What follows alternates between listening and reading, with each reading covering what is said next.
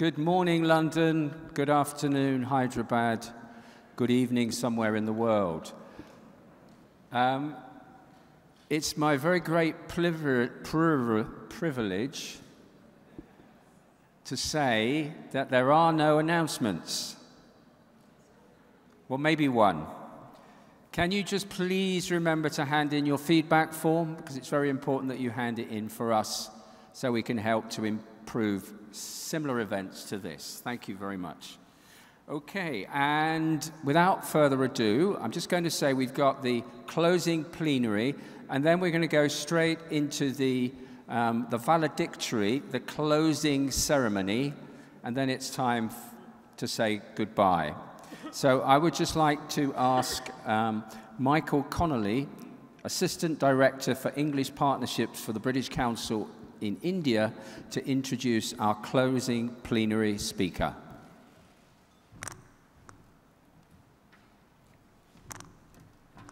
Thanks, George. It's a great privilege and pleasure to introduce our final plenary speaker, Paul Gunashekar. Paul is a wonderful friend of the British Council and inspiration to English teachers across India for 40 or more years. On a personal level, since I've come to India, Paul has been an inspiration to me, and he's been constantly cooperative, has given me great advice, and has been a wonderful colleague. So Paul has been teaching English, training teachers of English, and developing instructional materials for language teaching for over 40 years.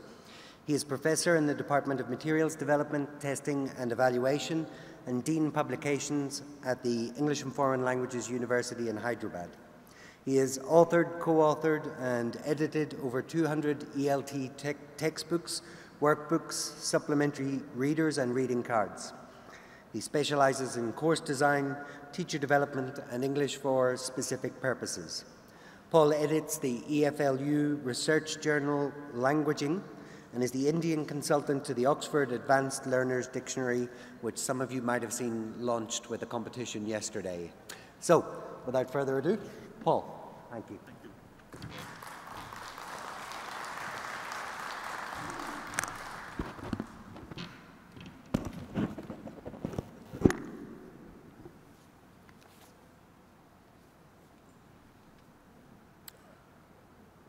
Mr. Chairperson, ladies and gentlemen, thank you very much for staying on for this last session.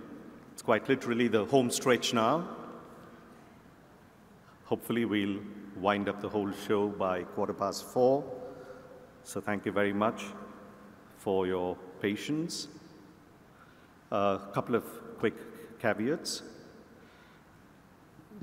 Keeping an eye on time, I'm actually going to read out my prepared text, so I crave your indulgence in the matter.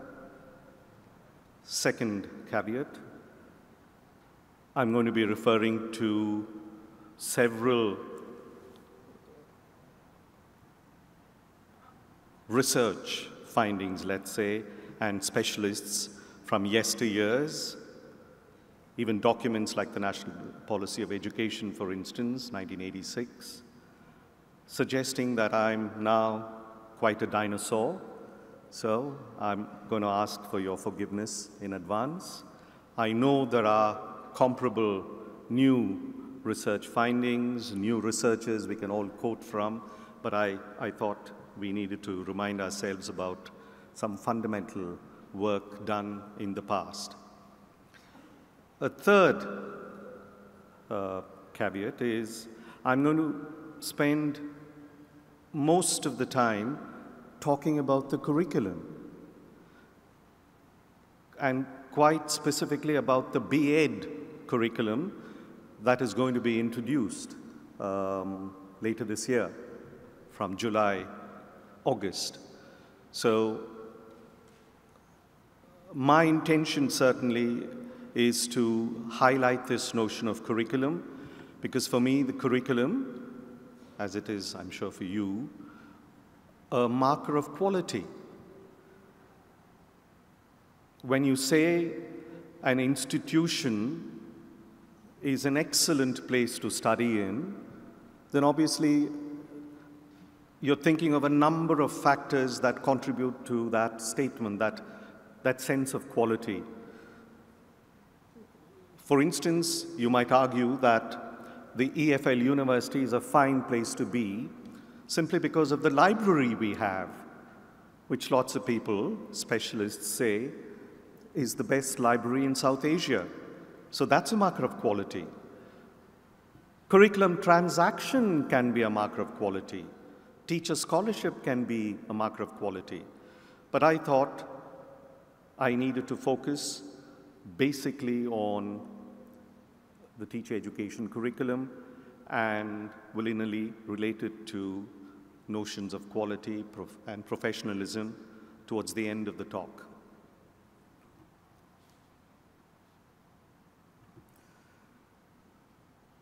NCF, National Curriculum Framework, which we've all been quoting from the last 3 days, highlighted 3 systemic concerns of teacher education.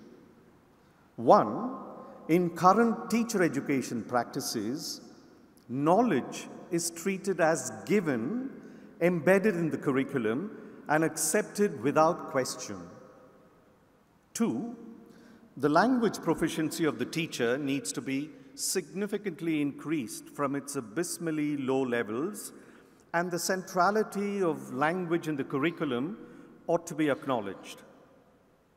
And 3, teacher education programs do not offer any scope for student teachers to reflect on their classroom experiences, thereby failing to empower them as agents of change. Based on this premise, the National Curriculum Framework for Teacher Education, NCF-TE of 2009, strongly advocated several things: the introduction of a reformed pre-service teacher education program, the deployment of suitable strategies for CPD, the need for research on curriculum implementation, an orientation towards program evaluation, an emphasis on professional ethics, and the mobilization of resources for teacher preparation. In essence, it argued for the infusion of quality into teacher education programs in India. Against this backdrop, on the 1st of December 2014, barely 3 months ago, the National Council for Teacher Education, NCTE, published the new regulations and norms and standards in the Gazette of India in respect of 15 teacher education programs, including the ubiquitous Bachelor of Education program. Prior to the publication of these regulations, at the insistence of the Supreme Court of India, the Government of India appointed a commission on teacher education under the chairmanship of Justice J.S. Verma in 2011. Alison Barrett referred to this commission to rejuvenate the system of teacher education in the country. The commission made several recommendations in 2012, 2013, relating to the context and duration of the teacher education programs, as well as the necessary qualifications and essential preparation of teacher educators employed in recognized teacher education institutions. The NCTE new regulations and norms and standards have emerged from the salient recommendations of the Verma Commission. As a language teacher educator, my focus in this presentation will be on exploring ways to broaden the English curriculum, particularly in the new pre-service teacher education programs that are proposed to be introduced from 2015. Let me begin by reviewing the most significant recommendations of the Verma Commission.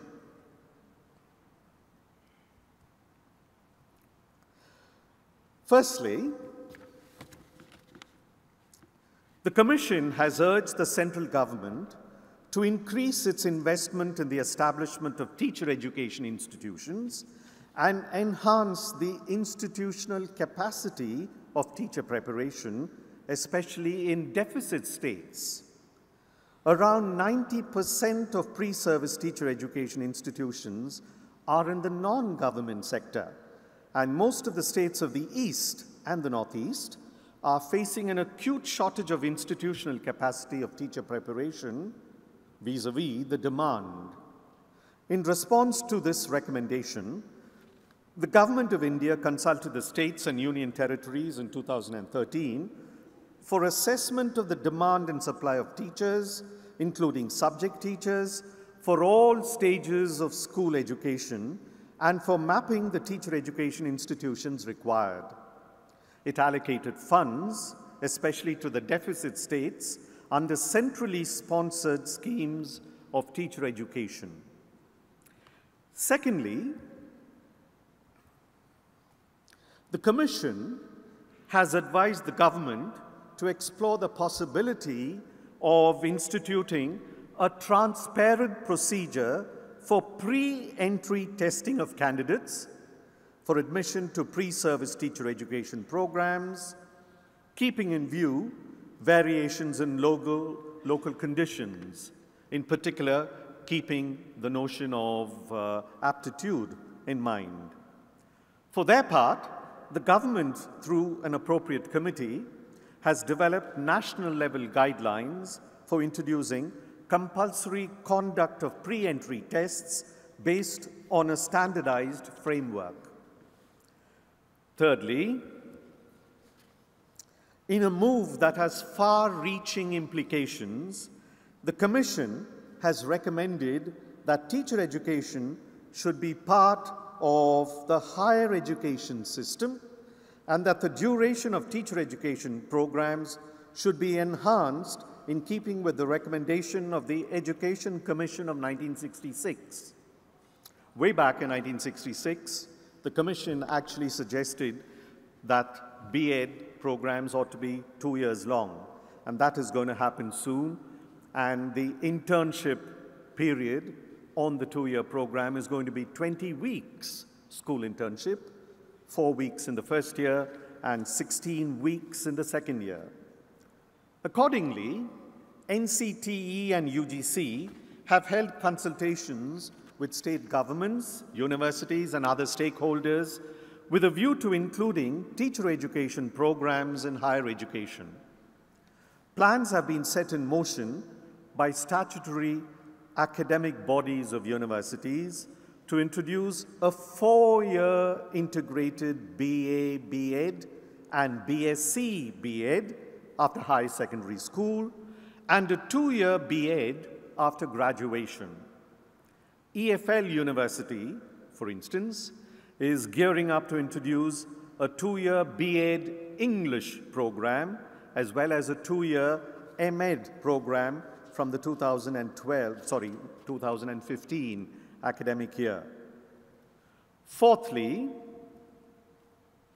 in keeping with another important recommendation of the Education Commission of 1966, the Verma Commission has suggested that every pre-service teacher education institution should have a dedicated school attached to it, more or less as a laboratory, where student teachers get opportunities to experiment with new ideas and hone their capacities and skills to become reflective practitioners. And finally, the Commission has recommended that teacher education programs should be redesigned, keeping in view the suggestions made in NCFTE of 2009-2010. NCFTE says, and I quote, "Any system, in order to be forward-looking, must be bold in encouraging experimentation and innovation, and also be involved with constant review of the outcome of such efforts. The field of teacher education should be no exception." In response to this recommendation, NCTE has formulated guidelines for SCERTs and universities to undertake a major revision of teacher education curriculums based on NCFTE and to upload the progress of their revision on their websites. English in India represents a wide range of use and ownership, from a foreign language through to a second language and a first language. Consequently, the contexts in which English is taught reflect this range and diversity and have implications for the teacher's linguistic proficiency and professional competence. In this regard, the National Focus Group on the Teaching of English position paper, which was actually prepared before NCF 2005, but actually published a year later, envisions the route teacher education should take, and I quote, "Teacher education needs to be ongoing and on-site as well as preparatory. Emphasis must be laid on teacher proficiency in or familiarity with the language, as the teacher is often a role model. Proficiency and professional awareness are equally to be promoted, the latter to be imparted where necessary through the teacher's own languages." NCFTE elaborates this national vision of teacher education by foregrounding 5 principles that should inform the enterprise.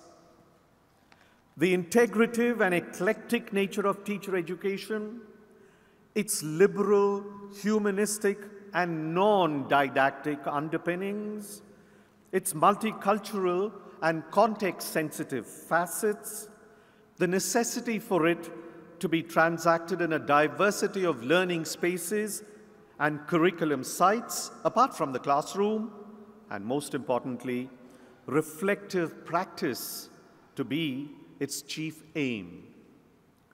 Like other universities that have a Department of Education, EFLU has embarked on a process of curriculum renewal with regard to its B.Ed English program.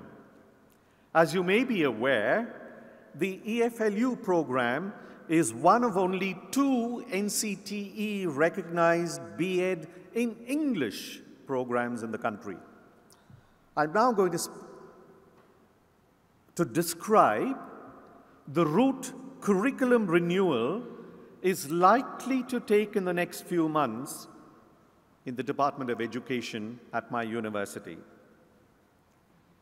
Our renewal will use the following 2 statements as working definitions of a curriculum. Firstly, the 1984 Chris Scanlon thesis that a curriculum is concerned with making general statements about language learning, learning purpose and experience, evaluation, and the role relationships of teachers and learners. Secondly, the crisp 1988 statement by David Noonan that a curriculum is concerned with the planning, implementation, evaluation, management, and administration of education programs. We'll attempt to move away from a Tylerian model of curriculum development, which is regarded as a technical, objectives-driven, rational, product approach. In summary, Ralph Tyler argued in 1949, a long time ago, that the curriculum planner must first decide what educational purposes the school should attain, and then determine what educational experiences can be provided that are most likely to attain these purposes. Thirdly, the planner must find ways for these educational experiences to be organized effectively. And lastly, determine whether the educational purposes are being attained. As Tyler himself said in his book, since the real purpose of education is not to have the instructor perform certain activities, but to bring about significant changes in the student's pattern of behavior, it becomes important to recognize that any statements of objectives of the school should be a statement of changes to take place in these students. We will try to adopt a non-linear approach, such as Lawrence Stenhouse's 1975 process approach to curriculum development. Stenhouse argued that good education is open-ended and experimental. An objectives or technical model, like Tyler's, is more appropriate to a curriculum that focuses on skills and information. A process model is more appropriate in areas of the curriculum that center on knowledge and understanding. Stenhouse said that a curriculum is not designed on a pre-specification of behavioral objectives. It is founded on the idea that knowledge must be speculative and thus indeterminate as to student outcomes if it is to be worthwhile. In the process model of assessment, the teacher is a critic, not merely a marker. The task of appraisal is to improve learners' capacity to work, and so assessment is about the teaching of self-assessment. Stenhouse suggested that the process model is committed to teacher development since it is based on principles of procedure. Since this involves teacher judgment, it is more difficult to implement in practice, but it offers a higher degree of personal and professional development. In essence, a curriculum plan should be a recommendation, not a prescription. Stenhouse offered a definition of a curriculum in his landmark 1975 publication. A curriculum is an attempt to communicate the essential principles and features of an educational proposal in such a form that it is open to critical scrutiny and capable of effective translation into practice. I'll skip the next two slides. In other words, I won't talk about it. I'll just show to you the differences between Tyler and Stenhouse.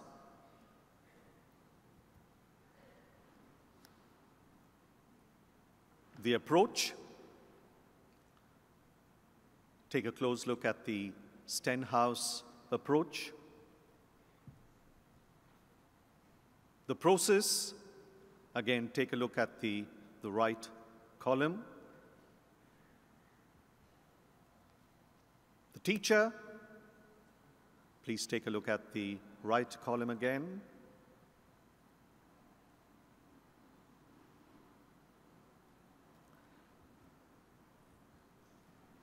The form in which the curriculum is put together. And finally, Stenhouse's own metaphor, in which he compares the Tylerian recipe with his own recipe.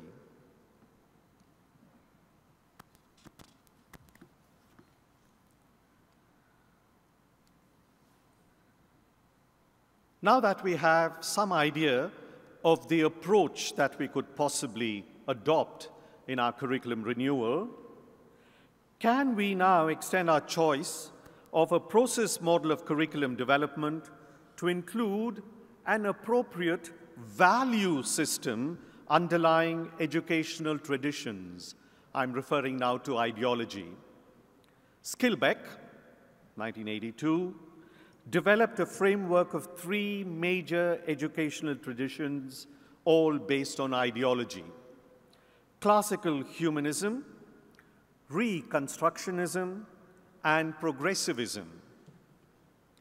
The focus of classical humanism is the transmission of valued content to an elite section of the next generation so that their intellectual abilities can be developed. The content-based curriculum relies heavily on the transfer of respected cultural heritage to the learner.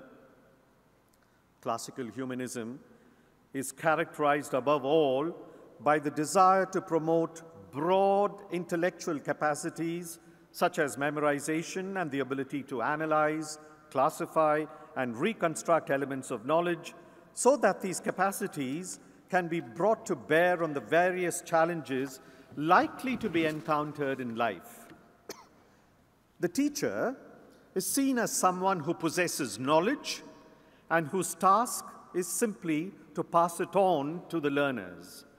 Just as knowledge is to be passed on from generation to generation, so cultural values are to be transmitted through the hidden curriculum and through the study of works of proven moral and aesthetic value whose inherent merits are then celebrated. Classical humanism cannot obviously be the basis for curriculum design because the model does not accommodate the wider purposes of education and does not take into account the abilities or problems of the individual learner or the complexities of the learning process itself. In an era of globalization and in multicultural, egalitarian India, the transmission of one particular culture to a chosen elite cannot obviously be justified. In the ELT context, classical humanism lies at the heart of the grammar-based curriculum, where the aim is to enable learners to master the grammar rules and vocabulary of English. The content of the syllabus emerges from a selection and gradation of discrete grammatical structures and lexical items. The starting point for the grammar-based curriculum, then, is the target language as a relatively fixed concept, and it largely ignores factors such as context, appropriacy of use, modes of discourse, or individual learner needs. Skilbeck's second major ideological tradition is Reconstructionism. Reconstructionism is regarded as an essentially optimistic ideology which suggests that people can improve themselves and their environment. The goal of this model is to bring about desired social change, and in order to reach this goal, learners should be provided with knowledge and skills that are useful for social life. It is seen as an instrument of redressing the injustices of birth and of working towards a better society in which equity and fairness reign supreme. The takeoff for this model is no longer the content, but the objectives of the teaching learning program. It mirrors the Tylerian objectives-driven model of curriculum development. The attraction of Reconstructionism lies in its clarity of goals, which facilitates the selection of learning materials and activities, its ease of evaluation, where the success of the program can be assessed to the extent that the objectives have been fulfilled, and its accountability, since it provides clear methods for needs identification, establishing learning purpose, and providing measurable products of the educational program. The biggest weakness of this model is that philosophically, it reduces learners to the level of automatons who can be trained to behave in particular ways and ignores concepts like autonomy, self-fulfillment, and personal development. In the context of language teaching, Reconstructionism is at the heart of the function-based curriculum, which emerged from the Council of Europe threshold-level project in the 1970s, and which signaled the transition from a grammar-based approach to a communicative approach to language teaching. It also resulted in an emphasis on needs analysis, ESP, and the awareness that learners can realize their communicative needs in a range of situations. Skilbeck's third major value system is progressivism. The basic purpose of education and progressivism is to enable the individual to progress towards self-fulfillment. The model is concerned with the development of understanding, not just the passive reception of knowledge or the acquisition of specific skills. The curriculum should therefore be flexible enough to foster the quality of growth that individual learners aspire for. Clark, in a book written in 1987, suggests that progressivism is concerned with the following: individual growth from within through interaction with a favorable learning environment, learning through real experience, a speculative view of knowledge and not a static view, natural learning processes and stages of development, sensitivity to the interests, rhythms, and styles of learning of individual learners, the learner as a whole thinking person, the social and psychological nature of the learner, and the development of healthy relationships with others in the classroom community, and the promotion of learner responsibility and of learning how to learn. In essence, progressivism has much in common with the Stenhouse process approach to curriculum development. In the context of language teaching, it should be noted that in progressivism, the assumption that learning outcomes can be objectively and rationally planned for is not entertained. The aim, rather, is to create contexts of learning which will stimulate the potential for natural growth. The objectives themselves are not set out in terms of behavior, which learners are expected to master, but in non-language terms, for example, topics to be dealt with, tasks to be performed, or problems to be solved. Two significant issues still remain to be addressed in our attempt to develop a curriculum for pre-service education. Approach and ideology we have looked at. We now need to look at what our stand on language and language teaching should be, and on assigning an important role to self-reflection on the program. To understand the issue of language and language teaching better, we could perhaps refer to the distinction that Ted Rogers made in describing a very popular English program called the Hawaii English program of the late 1970s, between atomistic and holistic approaches to language skills development.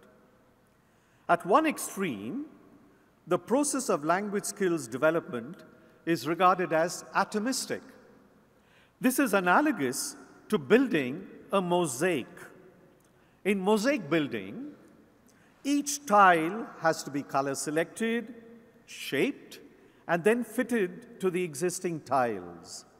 While the finished mosaic can be appreciated as a whole, it is also describable as a set of minute, discrete elements, each finally shaped and fitted to the others.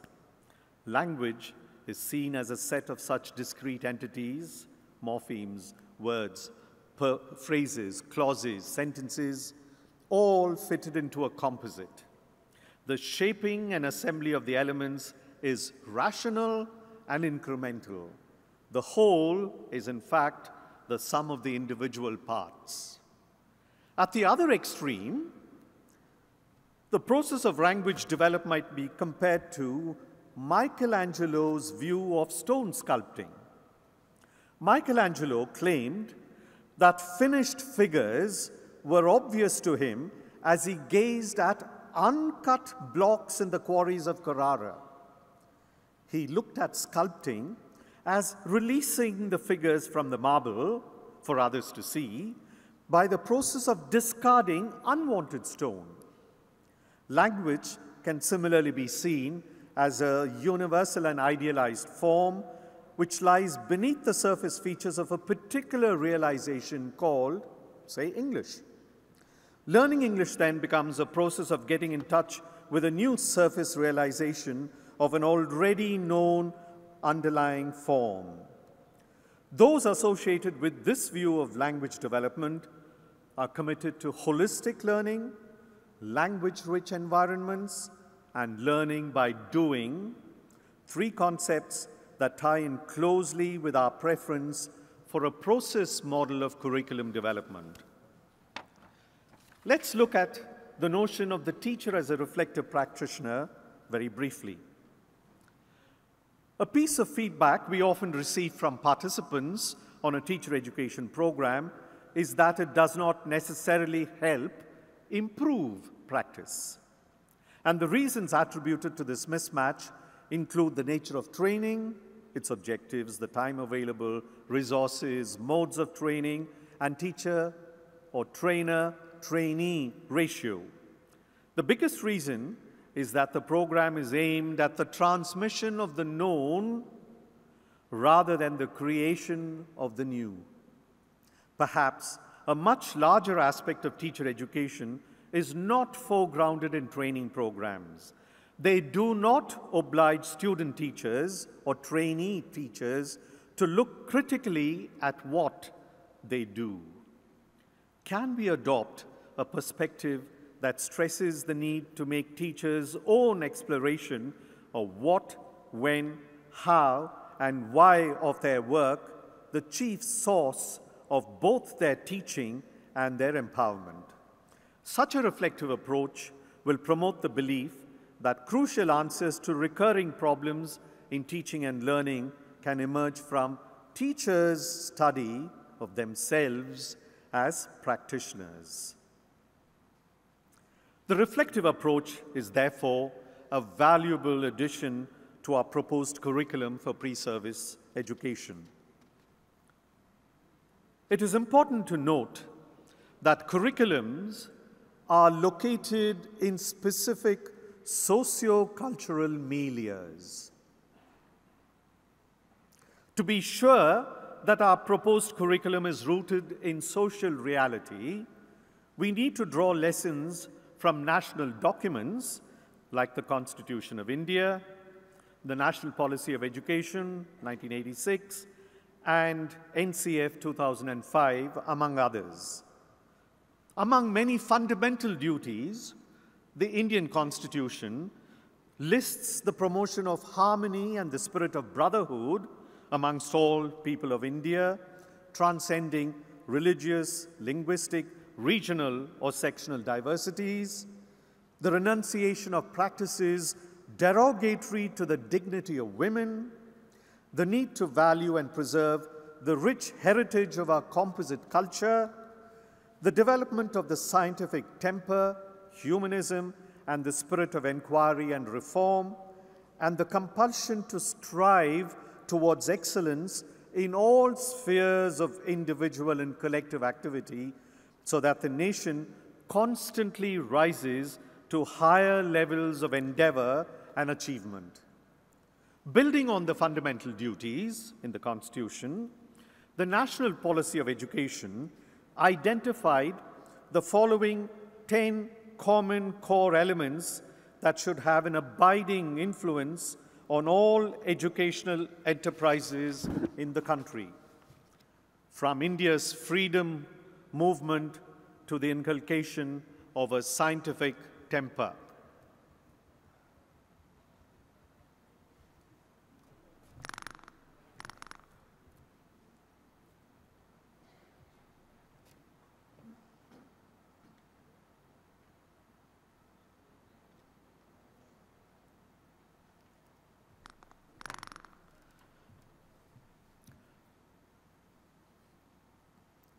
For its part,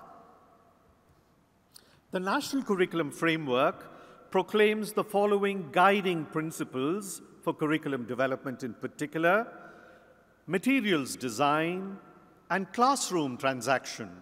And I think these ideas are worth bearing in mind too.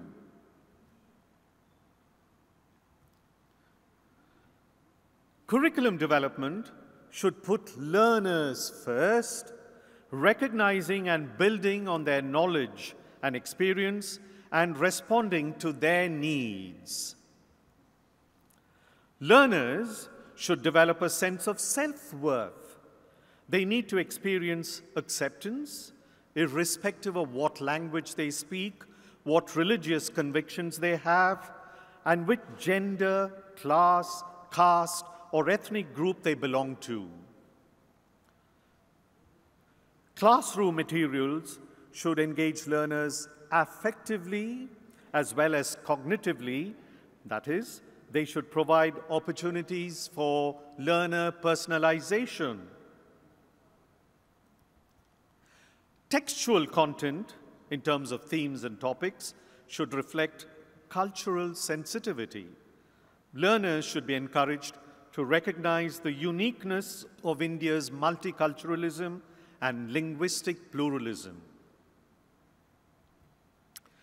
There should be a greater emphasis on an English across the curriculum approach. The horizontal or lateral links that English establishes across a range of school subjects should be strengthened by, for instance, incorporating basic mathematical concepts in the early books of an English course and presenting the salient features of environmental studies in every book of the English course. In the context of cross-curricular language education, project work should figure prominently in classroom transaction. Since it is cooperative rather than competitive, learners can work on their own in small groups or as a class to complete it, sharing resources, ideas, and expertise.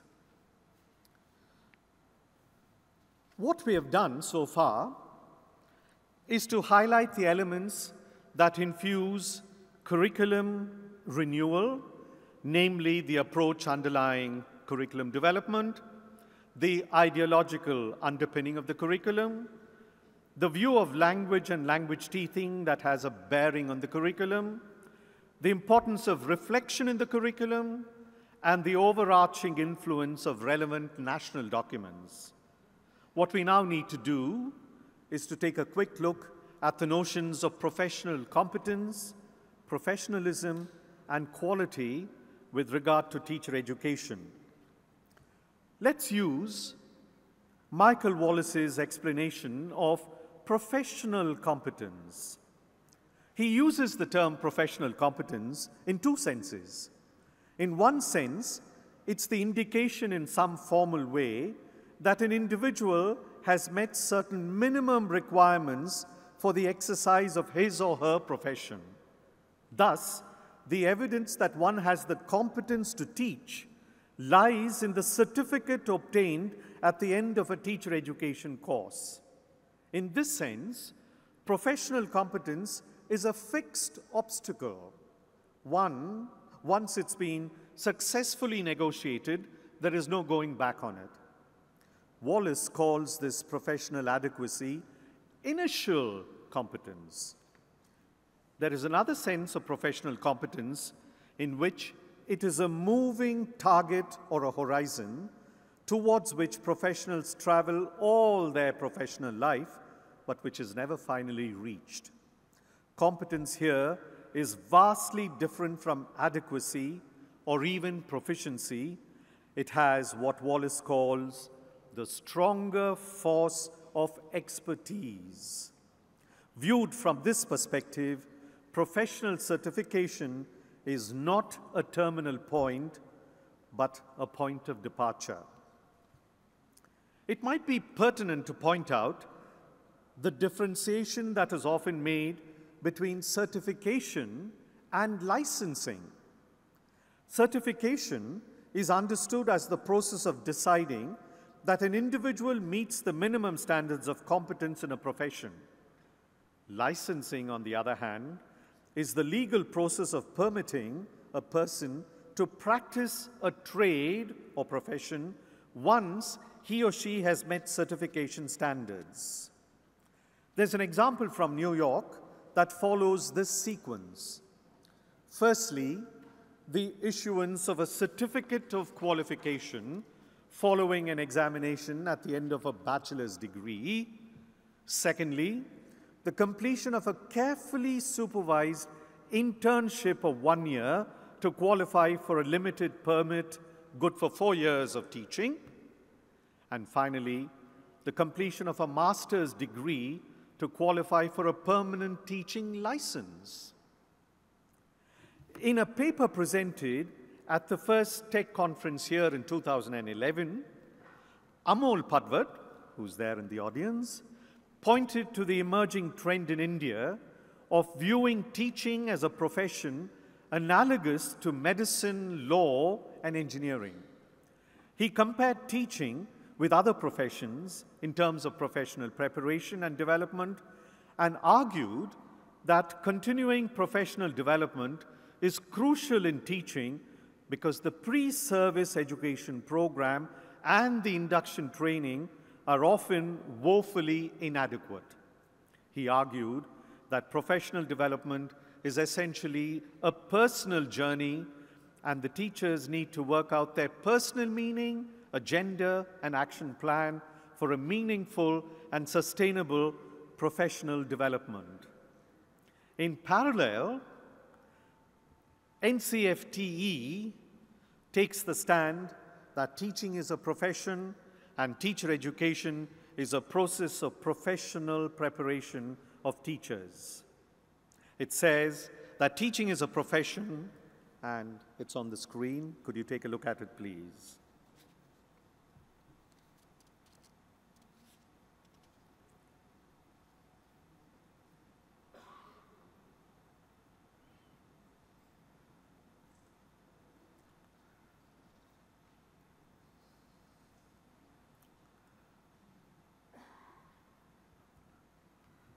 The first step towards quality assurance is to move away from the belief that good teachers are naturals, requiring no specific training or education. Such a belief is detrimental to creating an image of teachers as true professionals on a par with competent doctors, lawyers, and engineers. We need to work towards identifying teacher professionalism and establishing professional standards in teacher education. We can do this by adopting one of two perspectives on quality assurance, or both. One, externally driven quality control, assessment, and accreditation, and two, internally driven quality control and evaluation. When quality assurance is external to the institution, assessment and accreditation by an agency like the National Council for Teacher Education, or NAC, is the primary means by which providers of teacher education programs can demonstrate their accountability and their compliance with established professional standards. This would include a mandatory inspection combining direct observation of different aspects of an institution's activities with verification of the systems of academic scholarship and management. This process can be accompanied by an ongoing, internally driven system in the belief that quality assurance is not an end in itself, but a tool for personal and institutional development. It then becomes the responsibility of the administrators to develop a holistic approach to quality maintenance and accordingly put quality systems in place. On their part, the faculty should cohere and work together as a community, commit themselves to reaching acceptable standards of performance, and give priority to CPD and to the updating of their professional skills. I began my presentation by saying that we should work towards the design of an English language pre-service teacher education curriculum, and now pared to the bone, stripped of all the frills, the bold outline of the proposed curriculum might look like this. Focus on the English teacher's professional competence, focus on the English teacher's language proficiency, focus on the English teacher's training competence.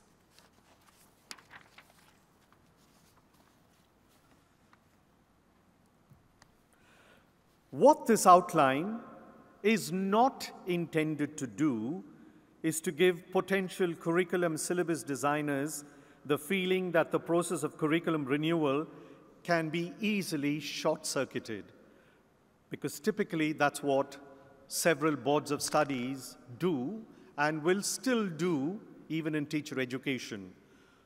Assemble in a conference room, put together a set of books, lay them out on the table, and then choose a book appropriate to the pedagogy of teaching, psychology of education, management of education, and so on, and say, these books will now form the curriculum for the B.Ed program. What curriculum renewal should remind us about is that going through the whole gamut of curriculum renewal is a worthwhile, fulfilling enterprise. Thank you very much.